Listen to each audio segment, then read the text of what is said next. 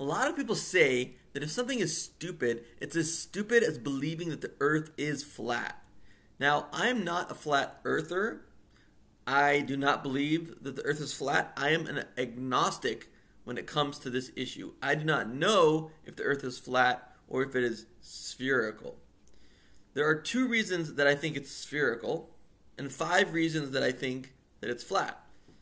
The 2 reasons that I think that it's spherical are because there are thousands of people working at an organization called NASA for 50 years, maybe 60 years now, maybe 70 years now, who are looking at space all the time and satellites and things like that.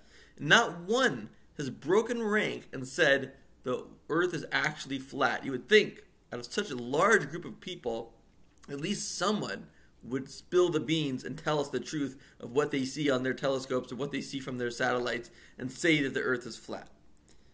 The second reason is because very smart people, people smarter than me, believe that the earth is spherical, like Maimonides, who is from I don't know which century, but he was, they say there was no one as great of a mind as Maimonides, going all the way back to Moses. From Moses to Moses, there was never one like Moses. Both of their names were Moses. Now, here are the reasons why I think it might be flat and why I'm agnostic on the issue. There are thousands of satellites supposedly circling Earth, and yet if you go to Google Images, you will find only a handful, maybe 5 images that are supposed to be real images of Earth. And in those images, the Earth always looks different colors, the continents look a little different, they're all different. Why don't we have images coming out all the time from these satellites? I mean, what are these satellites doing if not taking pictures of Earth? I mean, that would seem to be, one of the main jobs of a satellite. There should be pictures coming out every day, but there's not. There's some kind of hold on this. There's some kind of blockage, or somebody's holding back pictures of Earth. That's what it seems to be. Some have suggested that the quote-unquote real pictures of Earth from space are computer-generated imagery, made by a computer like a drawing. There is evidence to this allegation in the sense that in one of the pictures that's supposed to be real of Earth, a word in the cloud appears, and the word is sex. So somebody seems like he's playing a cruel game on us by putting forth a picture that's supposed to be the picture of Earth, and they're mocking us by putting the word sex in the clouds. And they think that we're not going to notice, but somebody did notice. The second reason why I believe the Earth might be flat is because water is always flat. If you've ever had a cup of water, you know that the water always settles into a flat formation. And if the ocean has the same properties as the water in the cup, and I assume all water has the same properties, I'm assuming that the oceans have settled into a flat formation. And if the Earth is mostly water, that means that the Earth is flat. If water is flat, then the ocean is flat. If the ocean is flat, then the Earth is flat. The other proof that I understand about why the Earth might be flat is because you can see a building from Chicago over Lake Michigan. That's thousands of miles possibly, and it's much too far for a circular spherical Earth, because from Chicago all the way over to Lake Michigan, to the end of Lake Michigan, if there were curvature, then the building would be well below the water line. It would be well below it.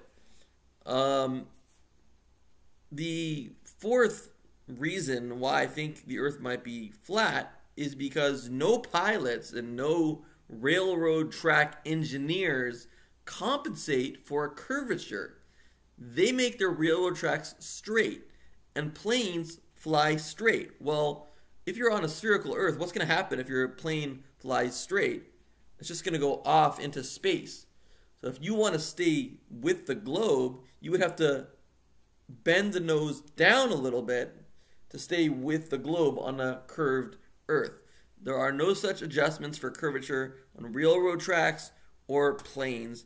or any other transportation that goes over Earth. Anything that goes over Earth is always flat. So it must be that the ground beneath it is also flat.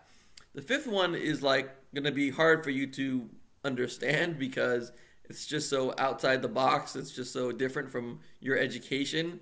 But if you can just step back from your education for a moment, consider the fact that the earth is not falling. Now, why is that important? If I take a ball and I let it go, it will fall. But the earth is a ball and it's not falling. So why isn't it falling? The only thing that makes sense in this scenario is that the Talmud says that the earth is on foundations. There are like pillars holding up earth, and God himself is holding up the pillars. That would make sense. That would not fall. But the fact that the earth is not falling indicates that it is on pillars, not on a spherical globe that is just floating in the air. So before you discount an idea that seems stupid, you really have to examine, is this because of my upbringing? Is this because of what the media has told me? Is this because of other people that I've believed in have told me? They could have taught you wrong, and maybe it's not so stupid. You really need to look at things with an open mind, forget everything else that you've learned, and just be an open vessel, be a cup that can accept liquid, and examine it with a completely open mind, a completely unbiased mind. And I think you'll come to the conclusion that this is an issue on which we have to be agnostic, on which we have to be unsure of whether it is flat or whether it is round. There are convincing arguments to both directions. So I hope this teaches you, if anything, to be more at peace with others who have different opinions as you. They may come from a different background and you may come from a different background, and just because you think you're right and they're wrong, that's probably not the case. You're probably both right in some sense and both wrong in some sense. So everyone out there, get along with each other. Understand that everyone has a different background and you have a bias in that everything that you've learned is leading you to your opinion. You are not looking at it with a completely open mind. You are already locked into certain assumptions. And to be able to look at it accurately, you have to let go of all those assumptions, be willing to change your mind based on the evidence. So I wish us all a brighter, more peaceful world that is easier for us all to live in.